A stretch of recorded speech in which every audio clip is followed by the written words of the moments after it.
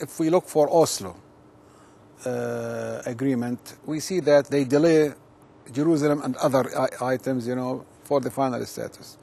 And people noticed that it was a mistake. If they would like to see successful in the process, really, they should start with the difficult things, really. If you solve the difficult things, really, the rest will be very easy, It can go smoothly. When we speak about Jerusalem, we speak about something very sensitive in all means. And I think it's difficult, it's easy.